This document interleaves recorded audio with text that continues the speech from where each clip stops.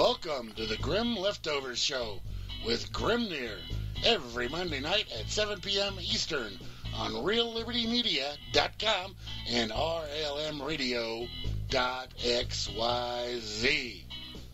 That's right, folks. This is the Grim Leftovers Show. I am Grimnir, and it is Monday, January 28th, 2019. And glad to have you all here with me today for another episode of the Grim Leftovers Show. I'm going to be doing some stories that I like to do here on this show that are leftovers from the Freakers Ball show. Yeah, stuff we just didn't have time to get to. You know, we cover a lot of stuff on the Freakers Ball, and now it's time to cover some of the leftovers right here on the Grim Leftovers Show.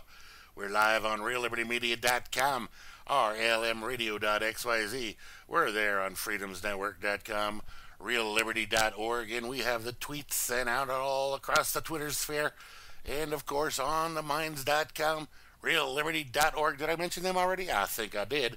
Anyway, we're out there in various places, tunedin.com, internet radio, all over the place. So anyway, here we are. It's time for, I don't even know what, this sixth show, I think, sixth episode of Grim Leftovers.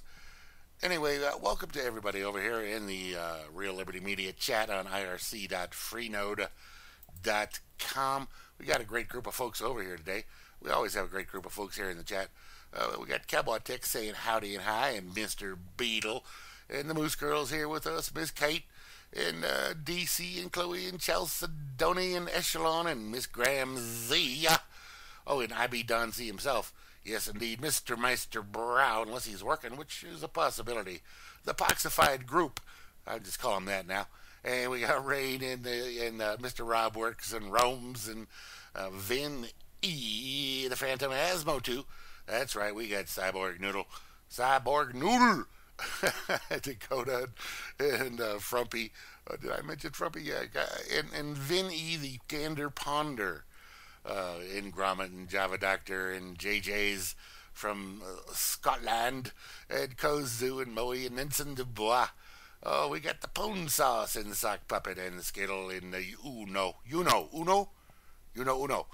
Anyway, yeah, I guess it's getting ready to be the big deep freeze out across much of the northeast and such areas such as that. Yeah, so stay warm, all y'all out there.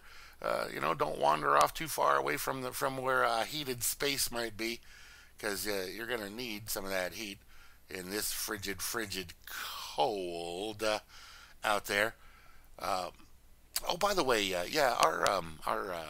our Real Liberty Media annual donation drive officially starts this coming Friday on February 1st, and we don't take a whole lot to keep everything running, about $300 a year or so, but we're off to a good start already. We've already received a couple donations, fairly healthy donations, so we're off to a really good start, and it's not even official yet. It don't matter, though, if it's official or not. You can always go to the RealLibertyMedia.com page and click on the little donate button there, and that'll send you on over to the place where you can put in your money. Now, some people have told me, I don't have a PayPal. You don't need a PayPal. It is done through PayPal, but you don't need to have an account on PayPal. It will take your credit card information from any card you may have, whether that's a Visa, a MasterCard. It could be a debit card. It don't care. They're pretty liberal in their acceptance policies of cash. And that'll come right over to us, and that'll keep us going. It'll keep our hosting money paid. It'll keep our domain registrations paid. It'll keep our Shoutcast server running. It'll keep all kinds of other little costs that occur throughout the year for various things that we need here to have things going on. So we appreciate all and any donations that come our direction in any manner. We also accept Bitcoin and Dogcoin and Dopecoin and some other cryptocurrencies.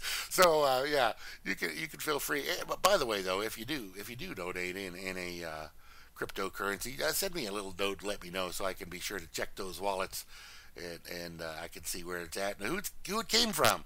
That'd be awesome. So I guess that's all about that. Let me think of anything else here. Nope. Let's get right to some of the stories that we got lined up here for you today. Oh yeah, these are old stories, I know, but that's okay. That's what the show's all about.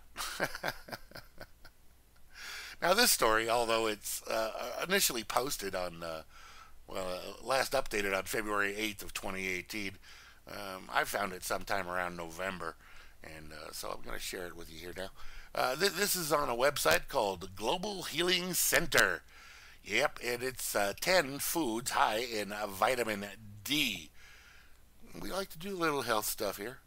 Yeah, we do. And by the way, speaking of health stuff, I'm getting ready for the first time since I've moved out to this house here. It'll be, what, 14 years this year? Yeah, 14 years come June. I'll have been at this house, and I'm getting ready for the first time in all those years of being here, of actually doing a garden in my backyard, growing some actual vegetables and fruits. I'm not sure what kind of fruits, but mostly vegetables, I guess.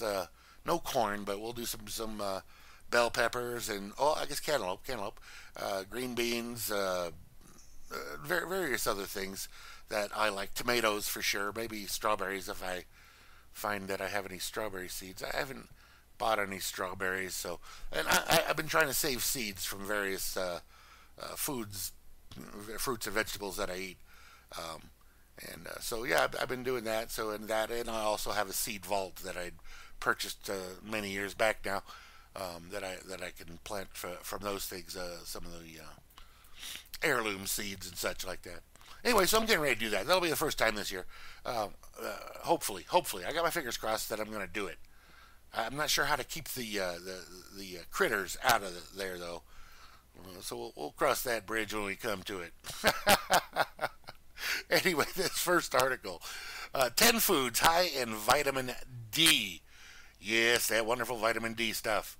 It says, although we can find many foods in the supermarket that have been fortified with a synthetic form of vitamin D, there are only a select number of foods that naturally contain vitamin D. Normally, the human body makes vitamin D. Exposure to sunlight is the catalyst for the synthesis of this hormone in the skin. But today, many people spend countless hours indoors, and exposure to the sun is limited. Which, by the way, that is true for me. I'm not a real big fan of hanging out in the sun, but as I said, I'm going to be doing a garden, or I'm planning on doing a garden. Let me get that straight. Plans are not always the thing that happens. Anyway, so maybe I'll get more vitamin C this year. Anyway, this may be a cause of many ailments, including a depressed mood, weak bones. With age, bones become weak and thin. Although you can't turn back the hands of time, speak for yourself. Anyway, good nutrition is one of the best ways to encourage your body to be its best. Vitamin D is one nutrient in particular that supports normal bone density and strength. So anyway, the top 10 foods containing vitamin D, he says here: shiitake and button mushrooms. I don't eat nearly enough mushrooms, and I don't think I'll be able to grow those in a garden. But then there's a whole bunch of different fish stuff here: mackerel, sockeye salmon, herring, sardines, catfish, tuna, cod liver oil. And then it gets down to eggs, and finally sunshine. Let me just say, the mushrooms, I don't know how to grow those, but you could buy them at the store, certainly, depending on which store, what your store's got. But the dried shiitake mushrooms are very high in vitamin D, and the button and oyster mushrooms are also rich in vitamins B1 and B2. To benefit from the high vitamin D content, make sure you find the mushrooms that have been dried in the sun, not by artificial means. I won't go into all the various fish options here too much, other than to say that you have to be careful, because you eat too much fish, you're not only going to get all the vitamin D that you need in the omega 3s, the fatty acids there, but you're also going to get a healthy dose, or an unhealthy dose, I should say, of mercury in most cases. Catfish, you're probably safe on catfish if that's fresh caught, fresh stream, freshwater catfish, because the mercury hadn't gotten into there. Well, I don't want to necessarily exclude that, but a lot less mercury there than you're going to get out of the ocean fish. Cod liver oil, yeah, that's a tough one. But they do recommend it highly. Eggs, I love eggs. Eggs contain vitamin D in small amounts. Eating one egg will provide you with approximately 21% of your daily needs. So unless you're eating 5 eggs a day, you're going to need to supplement some other way. And he mentions sunshine here, or she, is it he or she? I didn't even see who put this up. Dr. Edward Group. His name is Group? Okay. His name, Edward, he. He says, okay, I know sunshine is not a food, but daily exposure to sunshine can seriously increase your vitamin D levels. In fact, the vitamin is often called the sunshine vitamin.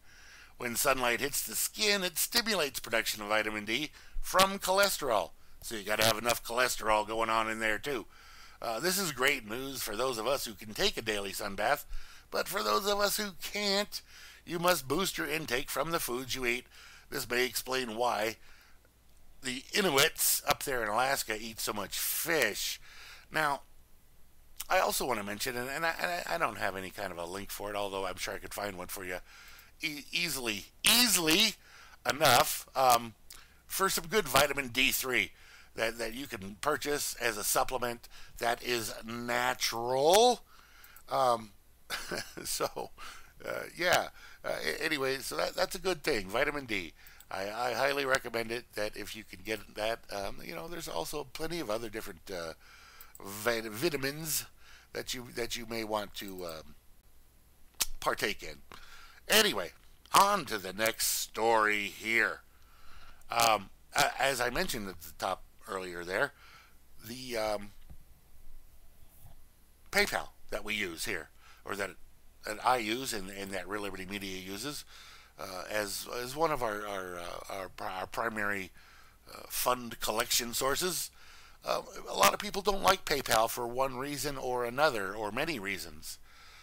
So I come to you with a story here from Search Engine Journal, SEJ.com, searchenginejournal.com, by Christy Kellogg, posted up on October 26, 2018. The top 10, top 18 PayPal alternatives for your business and or for your own personal finance. It's good to have some sort of thing there. Looking for PayPal alternatives? Well, more than 16 million merchant accounts are in a staggering 65% of market share. PayPal has long dominated the payment processing industry. Still, there is a host of competitors worth exploring when it comes to identifying a payment processing solution that's right for your business. Consider the following. Fees. Yes, fees. That's one of the primary reasons for using and or not using a particular payment processing service. Now, with PayPal, if you're a personal account, there's no fees, there's no charge. They just do it. I started a business account on PayPal many years back when I was doing a lot of eBaying, and I had a business name and all that great stuff. And they do charge not cheap amount, but they're not the most expensive out there. And it was at that point in time, I think it still is, readily accepted by eBay. eBay and PayPal worked hand in hand together. I'm not positive if that still works. I'm going to have to check it out because I do got some stuff I need to eBay this year, and we'll see how that works out. So anyway, the amount you pay for processing fees can vary greatly depending on the payment processing service you use and the amount of payments you receive.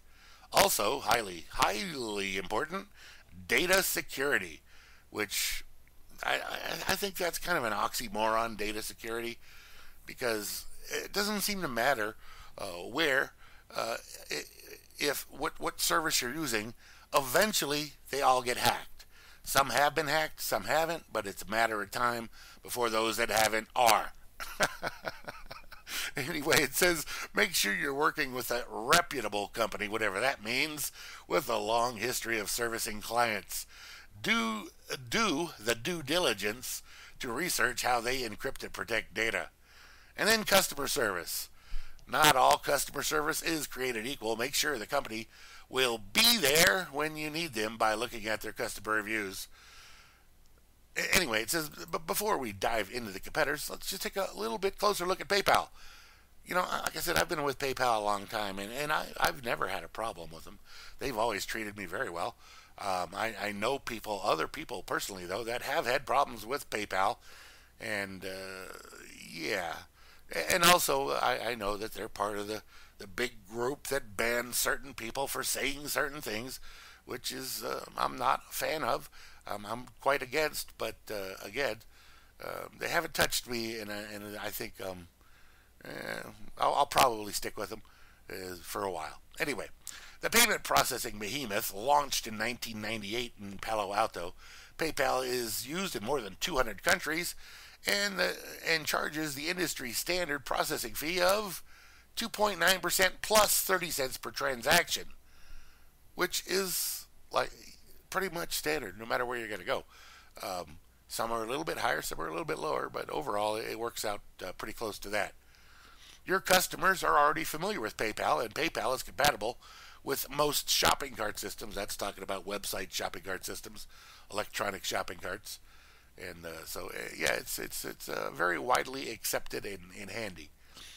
Still, there may be many reasons, I can almost speak, you're thinking of switching to an alternative, such as contacting PayPal customer service can be challenging.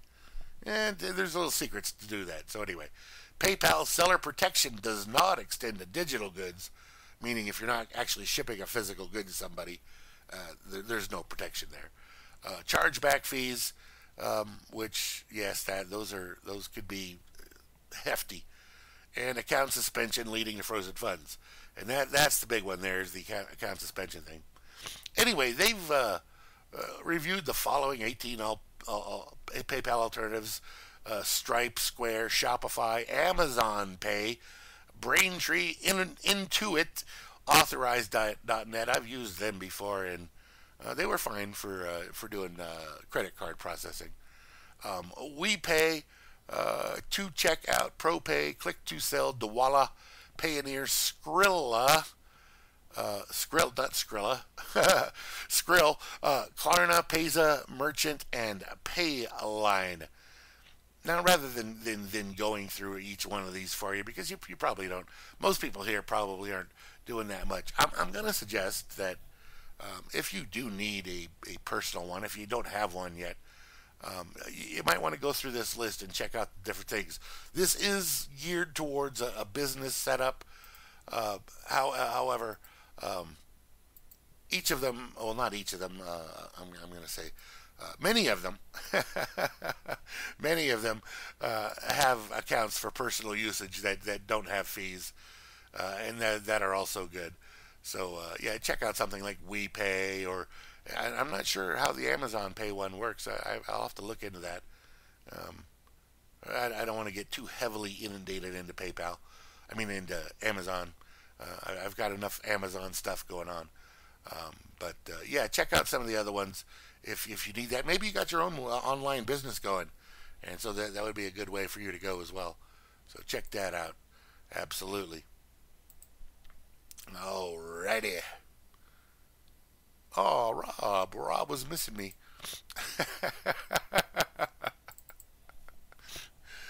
Oh boy, I need a little sip of water here. I need more water when I'm talking in the winter because I got my heater going, and well, throat dries out the throat. All right, here we go on one of the more important topics in my mind, my way of thinking, from the Climatism.blog. The mind-blowing costs of global warming hysteria. Not the mind-blowing costs of global warming, but the hysteria surrounding it. Wait, global warming? No, you can't call it that. It's climate change now. Why? Well, we wanted to sell global warming to everybody, but, you know, The globe just wasn't warming. So that was a problem for us.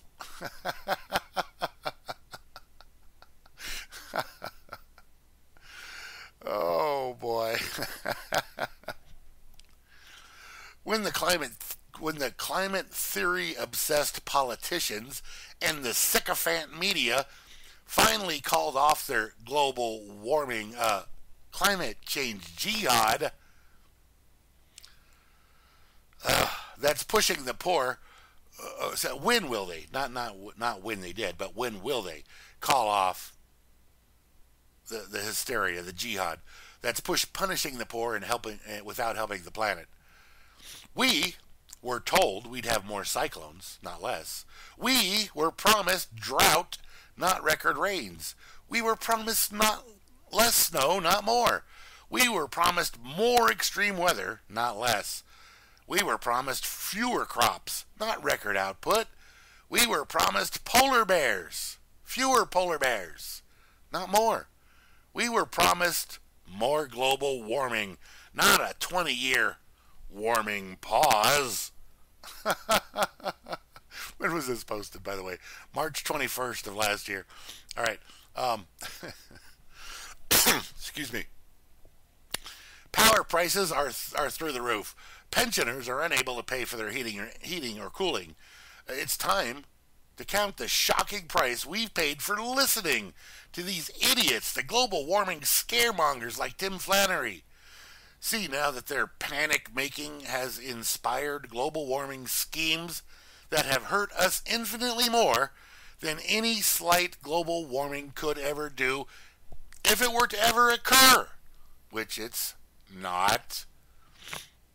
During the height of the global warming scare, boogeyman, around 2007, soon after Al Gore's science fiction movie, An Inconvenient Truth, aired, which was swiftly shot down as political fiction by the British High Court's Judge Michael Burton, who ruled that errors had arisen in the context of alarmism and exaggeration.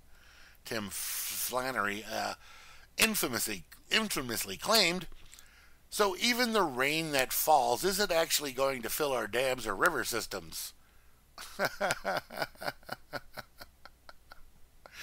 That's right. In 2004, Flannery said, I think there's a fair chance Perth will be the 21st century's first ghost metropolis. Its whole primary production is in dire straits. No, not the band. And the eastern states are only 30 years behind. We are one of the most physically vulnerable people on Earth, and Southern Australia is going to be impacted very severely and very detrimentally by global climate change. We are going to experience conditions not seen in 40 million years.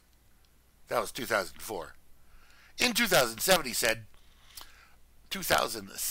said, that's because the soil is warmer because of global warming, and the plants are under more stress and therefore using more moisture. So even the rain that falls is not going to actually fill our dams or river system. And that's a real worry for people in the bush.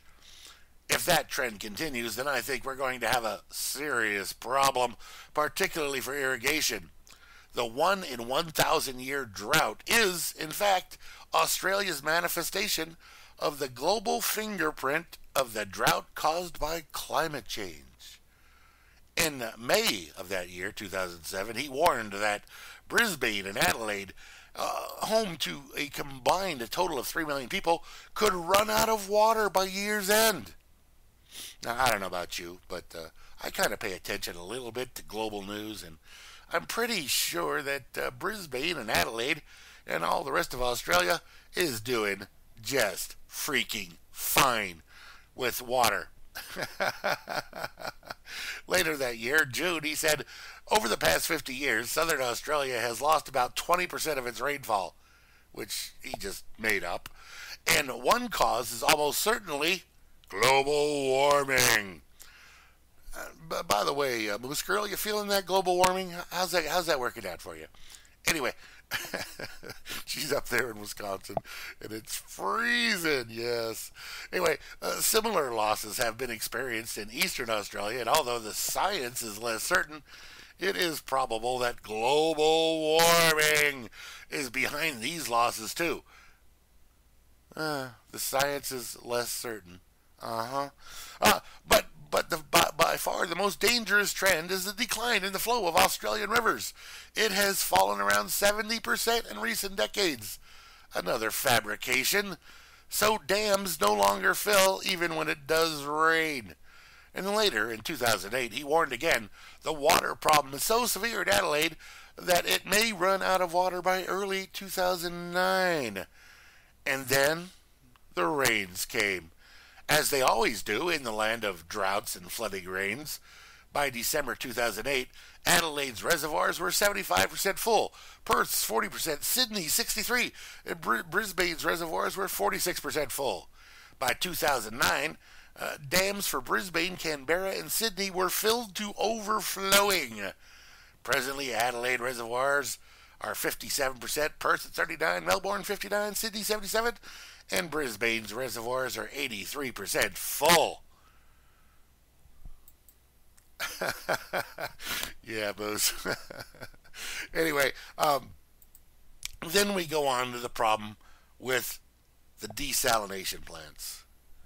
I could go into all the details here about the desalination plants because Australia spent a lot of money on desalination plants, in part due to the fears of global warming, drying up all the rain in the rivers and all those old terrible things.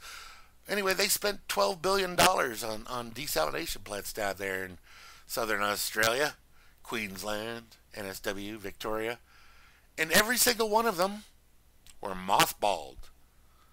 Yeah. And it costs a lot of money to do that, just to mothball them on a daily basis. Because and not ever reused. They were still all brand new, and this was all done again as a problem connected to the global warming fear mongering, which never happened. It never happened. Anyway, they're still at it. They're still out there. You see reports every day. Well, maybe not you, but I see them every day. Various people warning of the climate change people.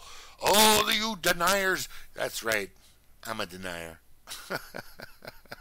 I freely admit to being a human-caused climate change denier. Anthropogenic global warming denier. Because it's all a bunch of nonsense. And if you look at the actual data, not the manipulated data, you will see that it is absolutely true that the global warming hype was just that. Hype. Fear-mongering. A plan designed to steal more of your money and control more of your life. That's all it was. And that was the intention of the entire global warming / climate change / climate disruption strategy that they put into place. You go and find out how much Al Gore himself, the king of the media empire surrounding the global warming hype, how much money he made off of so-called carbon credits that were being traded at the Chicago Mercantile Exchange, the CME. He made a mint off of those. And then look at his lifestyle. And any of the other big green pushers, their lifestyles, of the way they live, extravagant lifestyles, because all of that carbon footprint stuff, that's for you. It's not for them. Do I need to say any more? You've probably heard me spew on about this over the past many years. Oh, God. All right. Wasting time here.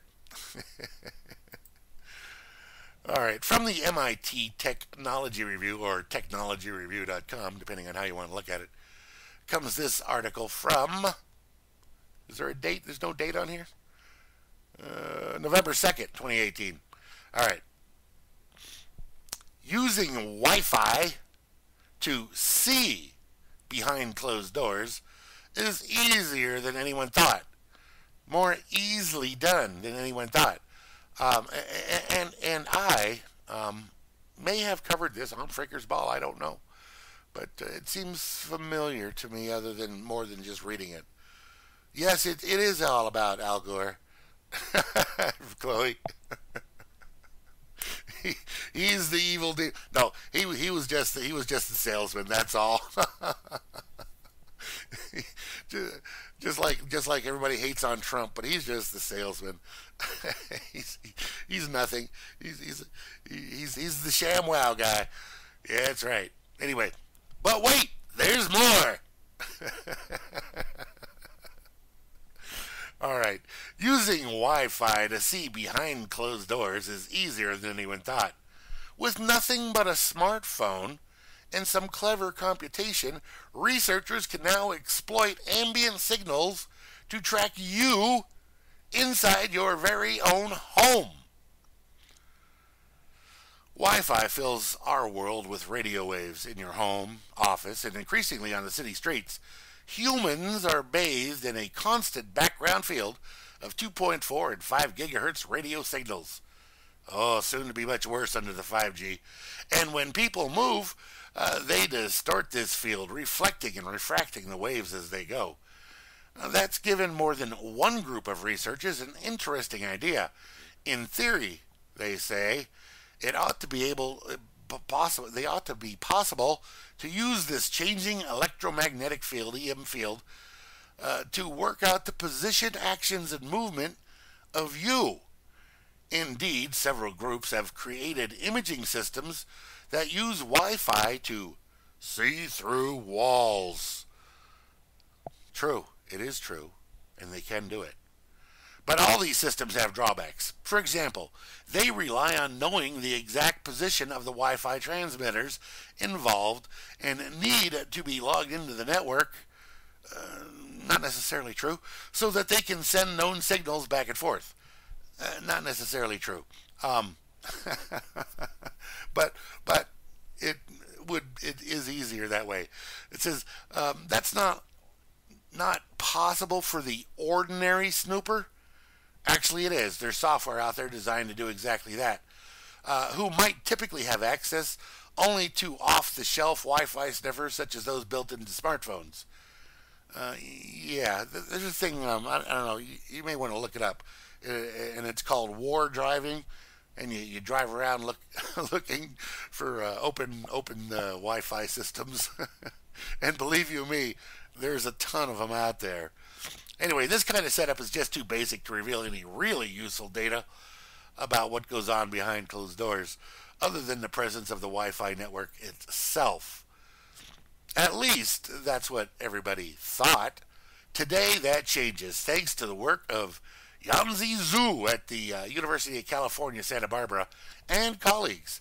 These guys have found a way to see through walls using ambient Wi-Fi signals and any ordinary smartphone. They say this new technique allows an unprecedented invasion of privacy. Bad actors using smartphones can localize and track individuals in their home or office from outside the walls by leveraging reflections of ambient Wi-Fi transmissions. First, some background. If humans were able to see the world as Wi-Fi does, it would seem a bizarre landscape. Doors and walls would be almost transparent, and almost every house and office would be illuminated from within by a very bright light bulb, the Wi-Fi transmitter. But despite the widespread transparency, this world would be hard to make sense of. That's because walls, doors, furniture, and so on reflect and bend light as well as transmitting it. So any image would be impossibly smeared with confusing reflections. But this needn't be an issue if if all you are interested in is the movement of people, which is what they're interested in. They don't care about your couch or your end table. They just want to know what you're up to. Humans also distort the Wi-Fi light. The distortion and the way it moves would be clearly visible through Wi-Fi eyes, or is, not would be, but is clearly visible through Wi-Fi eyes, even though other details could get smeared. The crazy Wi-Fi vision would clearly reveal whether anybody was behind a wall, and if so, if you were moving. The basis of the zoo and Co's Wi-Fi based peeping Tom, it looks for changes in ordinary Wi-Fi signal that reveal the presence of you. Yes, you. It's not hard to imagine how a malicious actor might use this to, a malicious actor, meaning government, police, military. Yeah, that's the malicious actor. That's not the ones they're talking about here, of course, but those are the real malicious actors. Might use this to work out if a building was occupied or empty, where you are, and what they might do to you through your walls should they so decide to. The team says there are various defenses against this type of attack, such as geofencing.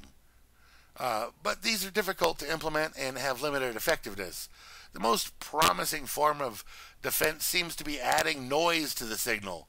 The researchers are hoping to develop this in more detail in the future.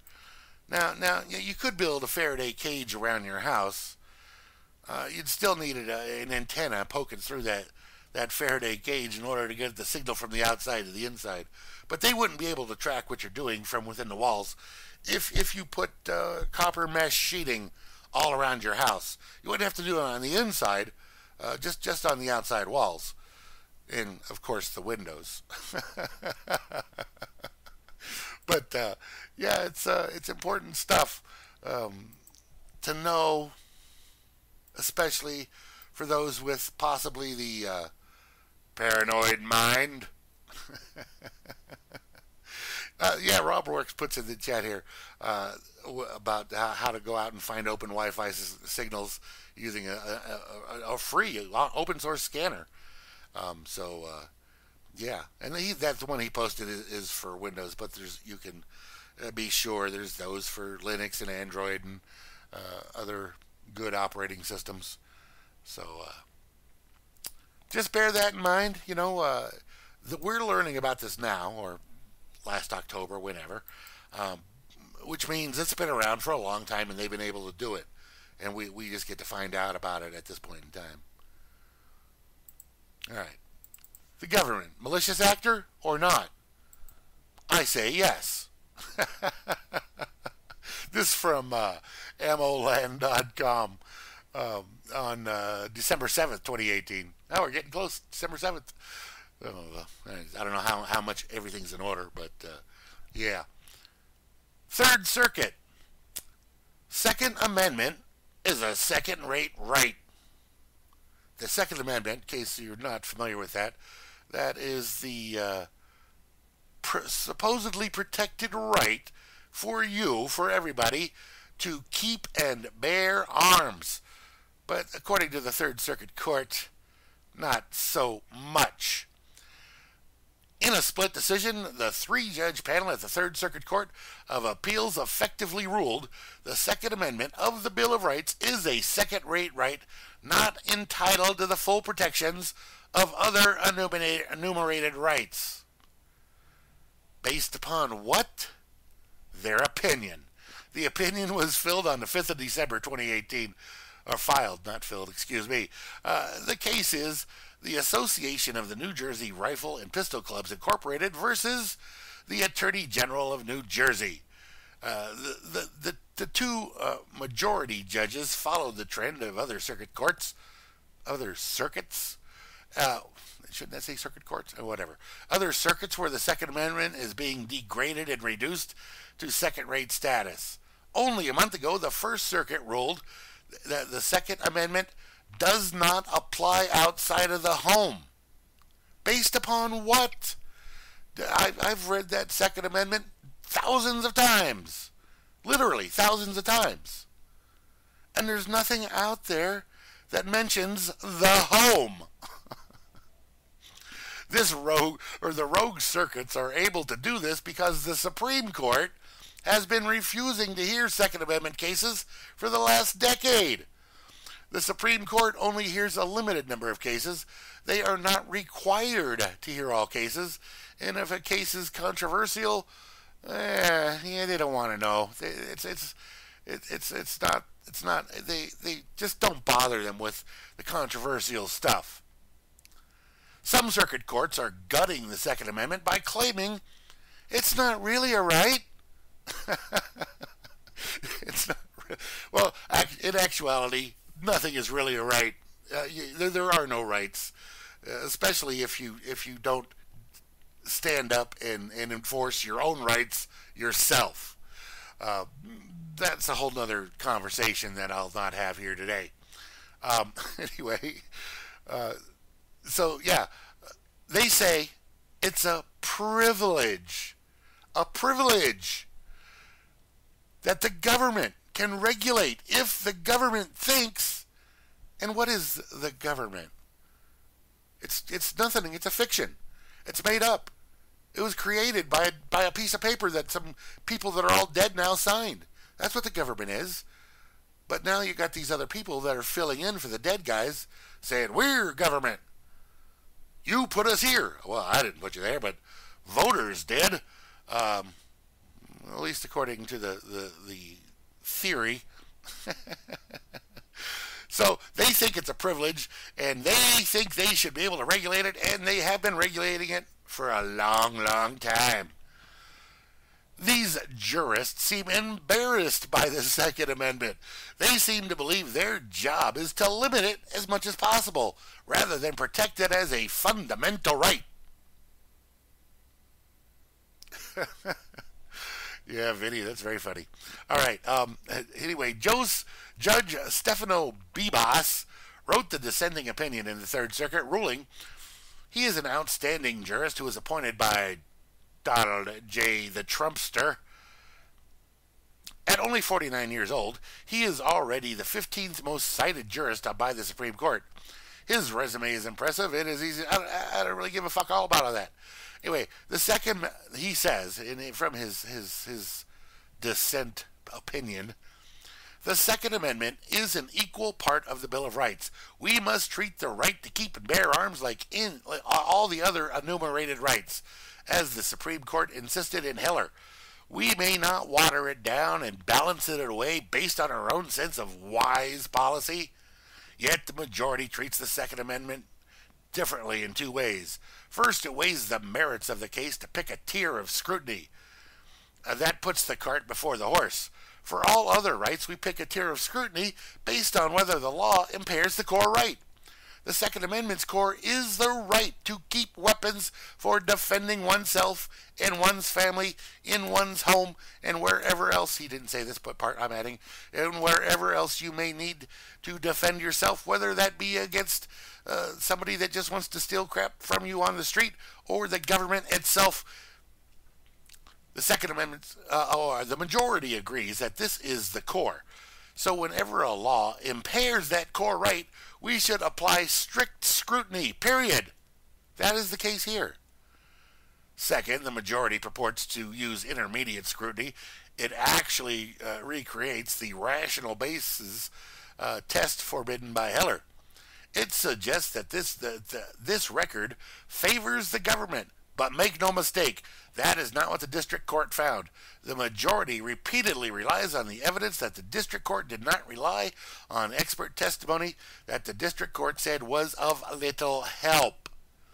It effectively flips the burden of proof onto the challengers, treating both contested evidence and the lack of evidence conclusively favoring the government. Whether strict or intermediate scrutiny applies, we should require real evidence that the law furthers the government's aim and is tailored to that aim. But at key points, the majority substitutes anecdotes in armchair reasoning for concrete proof that we demand for heightening security anywhere else. New Jersey has introduced no expert study of how similar magazine restrictions have worked elsewhere, nor did the court identify any other evidence as opposed to armchair reasoning that illuminated how this law will reduce the harm from mass shootings. So New Jersey cannot win unless the burden of proof lies with the challengers. It does not. RobWorks declines to contract. I decline to contract. Anyway, so if the Supreme Court grants a writ of certiorari, a legal term for agreeing to hear a case before the Supreme Court, and I'm sure I pronounced it wrong, Judge Beba's reasoning is rock solid.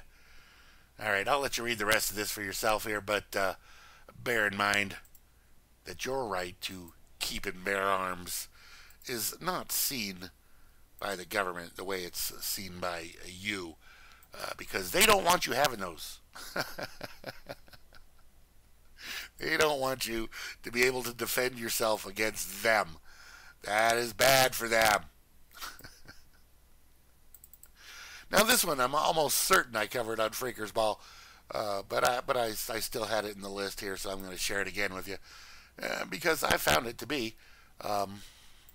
disturbing then, and I still find it disturbing on a small basis, but be that as it may, and I have talked about here on this particular program before that you really, really, really don't want your kids going to public school, because not only are they not learning what they need to learn, they're being totally indoctrinated with all kinds of various propaganda that you probably are not going to agree with, and doing work there, well, you can't be sure they're actually doing anything. And they're still passing, right? Well, here you go. Florida teacher Diane Tirado was fired for giving zeros to students that failed to hand in their work. They didn't hand in their work. What grade would they get? Anyway, this was published on November 27th, 2018, and updated December 3rd, 2018. It's absurd to give someone something for nothing, and to do that, it's creating a future that is pretty darn bleak. Diane Tirado was fired from her school after giving students zeros for them giving her zero. An eighth grade teacher in Florida has gone on the offensive against her former school after she claimed to have been fired for doling out 0 grades to students who failed to hand in their homework. Social studies teacher, which I don't really know what kind of stuff that is, but whatever. Social studies, that's a ridiculous thing. Teacher Diane Tirado, 52, was fired from Westgate K-8 school in Port St. Lucie, South Florida, after she had been working there for just 2 months. Apparently, the school employs a non-zero policy list. A non-zero policy. That Tirado is said to have violated after a group of students failed to hand in one of their first major assignments of the school year. This resulted in Tirado's forced departure. The assignment that ended Tirado's career called for the students to keep an explorer's notebook for 2 weeks, in the same way the 15th century explorer might have kept a journal in their time. Diane Tirado claims that the parents complained to her over the workloads that their kids receive and criticized the teacher of 17 years for giving 8th graders too much to handle. Poor kiddies. I got called down to the principal's office because parents were not happy with me, Tirado said in an interview. It was ruining my life for weeks. She said that during this meeting, the principal informed her of the alleged non-zero policy. I was not allowed to give anything below a 50. So do nothing, get half as much as somebody that did everything. And did it well. 50. But after a group of students from her class did not hand in any work at all, Tirado felt they didn't deserve to get any credit, let alone 50%, and she gave them 0 grades. I'm used to kids not handing in work, but then chasing them and then chasing them until the report cards are in to make sure they make it up with extra credit, she said. But I don't give a grade for nothing. Oh, Chloe says she lived in Port St. Lucie. Nice. Anyway, this teacher, other than the fact that she teaches social studies, I applaud this teacher because I don't really believe social studies is anything worthwhile. Um, it seems like a 0 grade kind of class to have, but that's beside the point. Um, but the fact, I'm getting a phone call here. Let's see if we can answer it. Hello, you're live on Grim Leftovers with Grimnir. They hung up. Well, so much for that. All right. Anyway, there's more to that article there. and you can take your time and read it should you so desire. All right, there we go. Oh, boy. I'm not going to have... Well, I'll probably have to run a little over. No big deal. I got extra time. Nobody's coming up after me. All right. Come on. Load. Yeah, wait, I unloaded all my browser things, and so some of these sites take a moment to load, which gives me a chance to have a little drink of water. All right, that one's not loading. I don't know why that one's not loading. Let's try another site here. All right, this one loaded right up, so we'll just keep waiting for that other one to load while I share this one with you, because there's not really a whole lot here to share with you, other than the fact that if you like books, if you like to read books, there's a lot of freebies out there, ebooks, free ebooks that you can download that are in the public domain that you don't have to worry about anybody coming after your ass for. So this on motherboard.vice.com. It says how to download the books that just entered the public domain. Public Domain Day was yesterday, which means, when was this article? January 2nd of this year. So, so January 1st this year was Public Domain Day, apparently. And you were probably hungover. So here's how to download the tens of thousands of books that became legal to download for free in this year. Starting at midnight on January 1st, tens of thousands that might take you a while to read, of books as well as movies, songs, and cartoons entered the public domain, meaning that you can download, share, or repurpose these works for free without retribution under U.S. scamming copyright law. Why is this not loading? I don't know why that one didn't load. All right, we'll try it again. Anyway, so, and get this, in case you missed it, or weren't unaware of it, I should say. Per the Sonny Bono Copyright Term Extension Act of 1998. Sonny Bono, thanks, Sonny. We got you, babe. Corporate creations like Mickey Mouse can be restricted under copyright law for 120 years. But per amendment to the act, works published between 1923 and 1977 can enter the public domain 95 years after their creation. That means that this is the first year since 1998 that a large number of works have entered the public domain. Be that as it may, the link will be in the post-show blog, and here's the link for you, should you desire to actually go there and check out all the cool stuff that you can actually download, because there's a lot of cool stuff, you know. Yes, indeed. All right, now let me try to get back to this here. See if it'll load this time. All right, there it is. It came right up. Terrific. I don't know why it didn't load the first time, but there it is. This article on Futurism.com states, you personally, have no idea what artificial intelligence really does.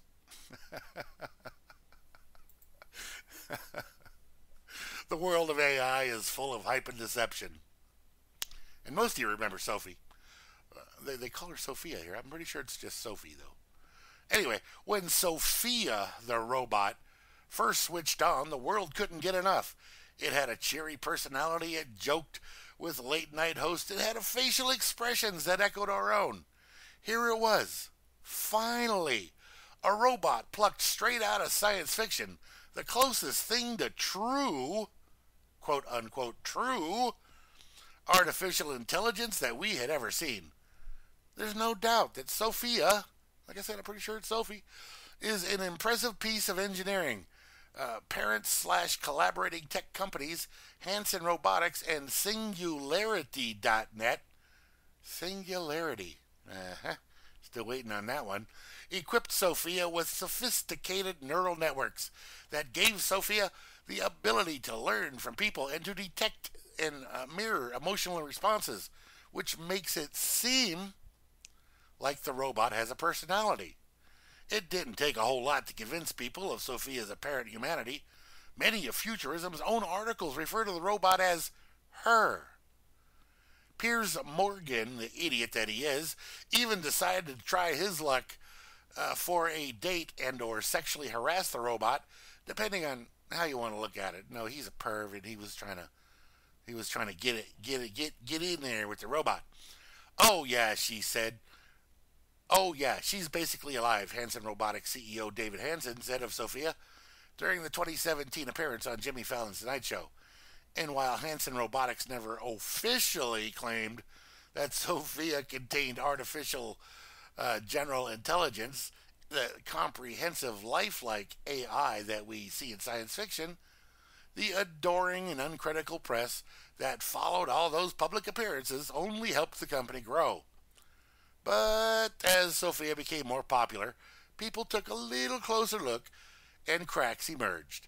It became harder to believe that Sophia was the all-encompassing artificial intelligence that we all wanted her to be. They call it it, but I'm calling it a her, because she looks like a she. Over time, articles that might have once oohed and awed about Sophia's conversational skills became a little more focused on the fact that they were partially scripted in advance. Anyway, like I said, I'm running out of time here, or at least the time that I want to spend with you. Spend doing this program with you here. Not spend with you. I love spending time with you. Really. Anyway. There's that one. I have another one from the very same site. And it's got an internal server error. It's not going to load for me. Futurism seems to be having a problem with presentism because it's not loading my site. All right, well, I'll tell you what. On this article, since it gonna load? Maybe not.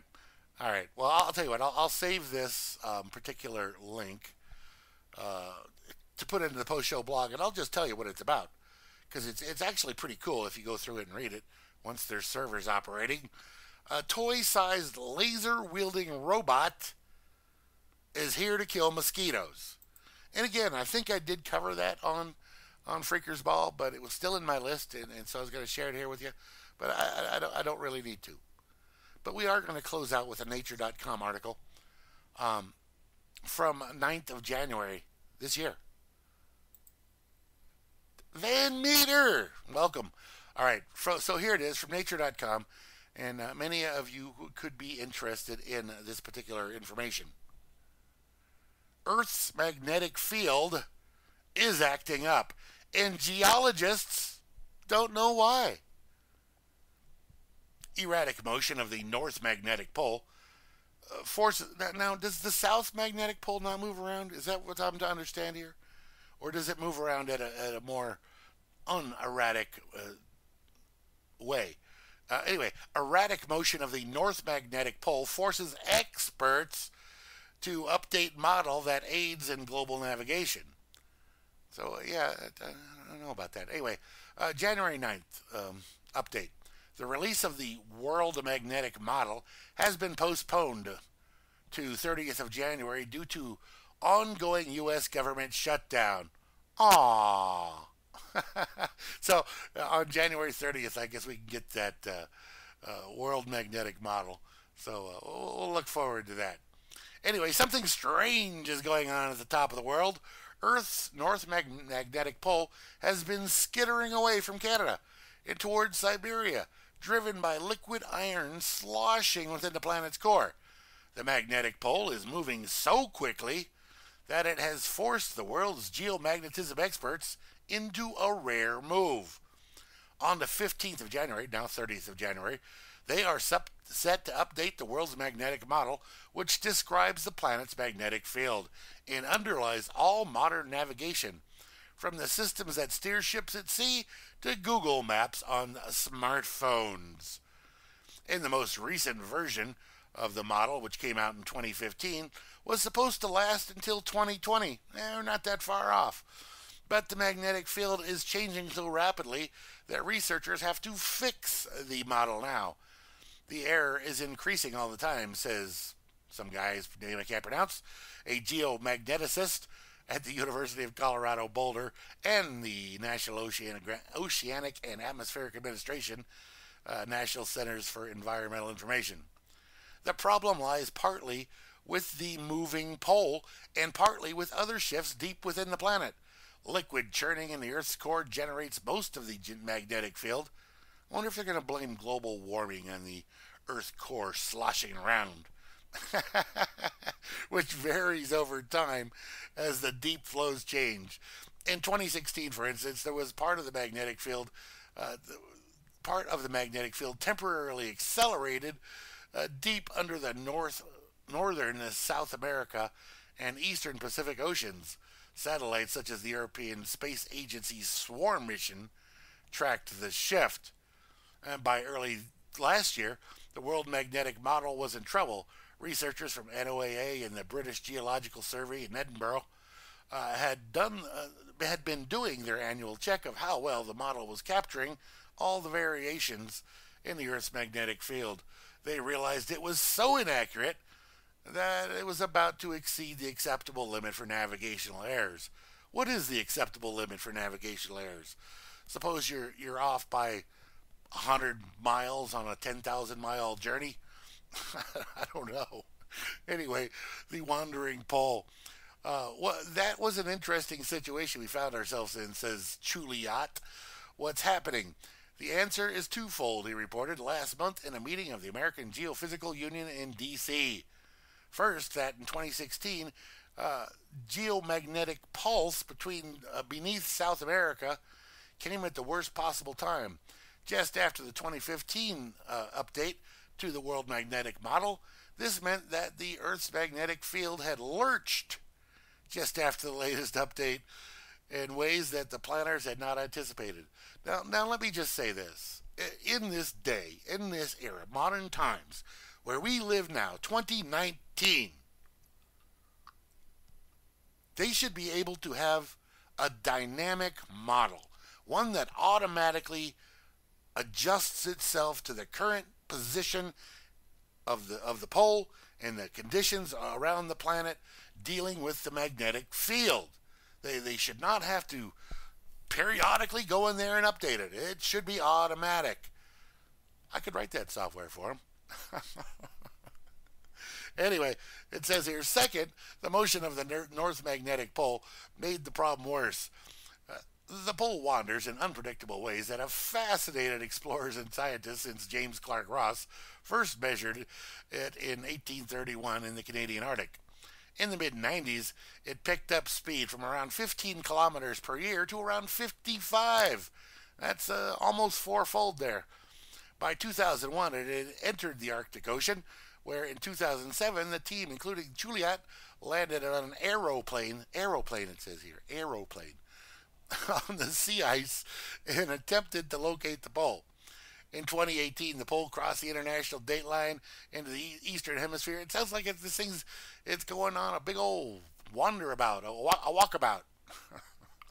Anyway, the geometry of the Earth's magnetic field magnifies the model's errors in places where the field is changing quickly, such as the North Pole. The fact that the pole is going fast makes this region prone to large errors. Anyway, it goes on to talk about a few more things here in the article, but uh, you get the drift. Huh? Huh? Huh? You catch that? You get the drift. Oh, I crack me up. All right, that's going to wrap it up for the stories here today. Let me mention the upcoming schedule on RLM Radio for y'all. Tomorrow at 1 p.m. Eastern is Flash Somebody doing his show called In a Perfect World. Then on Wednesday evening and Friday evening, both at 7 p.m. Eastern, is Grammy and Grammy's Rocket Chair. So look forward to that. On Thursday night, again Flash Somebody doing his another one of his two other shows called 20% Off at 6 p.m. Eastern. 6 p.m. Eastern. Wait, is that right? Somewhere right in there. Check the schedule. I think it's 6 p.m. Eastern. Might be 5 p.m. Eastern. Anyway, I think it's 6 p.m. Eastern. So check out Flash's show, 20% off on Thursday night, afternoon, depending where you are. Then on Friday, Vincent Easley II, or 2, Junior, depending on how you want to refer to him. He does a show at 1 p.m. Eastern called A Ponder Gander. And he's been doing a lot of talk about the Bundy situation out there in Nevada and the stuff going on with them. And it's not very nice stuff. I mean, they were all freed, let loose, with prejudice. And then suddenly the government says, no, we want to take another look at that. We want to put them under double jeopardy. So check out Vinny for that information. Then on Friday night at 11 p.m. Eastern is myself and the Mighty Moose Girl doing the Freakers Ball. And of course on Saturday, as always, noon Eastern, is the Dork Table with Flash and maybe guests. I guess that remains to be seen. But yeah, the Dork Table with Flash. And I'll be on Sunday morning with the blues right here, noon Eastern. 3 hours worth of blues for you. It's awesome, man. We play trivia right here in the chat. And trivia is a good old time. And then Hal Anthony behind the woodshed at 3 p.m. Eastern, noon o'clock Pacific. Behind the woodshed, opening up the big can. Whoop 'em ass. Yeah. So, I guess that's all. Oh, yeah. By the way, like I said, this Friday officially starts the RealLibertyMedia.com fundraiser, annual fundraiser. We do it once a year. That's it. We're not out there every year begging for your money, or every month begging for your money. We just do it one month a year to try and get enough to cover the server fees, the hosting companies, the domain registrations, the shoutcasts. There's no pay for my time or any of the other hosts' time. That's all done because we love you. Oh, something like that. Anyway, thank you all for tuning in. I'll be back again next Monday with another edition of Grimm's Leftovers. Grim Leftovers. See, I see people write Grimm's Leftovers all the time. It's not Grimm's Leftovers. It's Grim Leftovers. Anyway, but so I got caught up in that. Anyway, peace.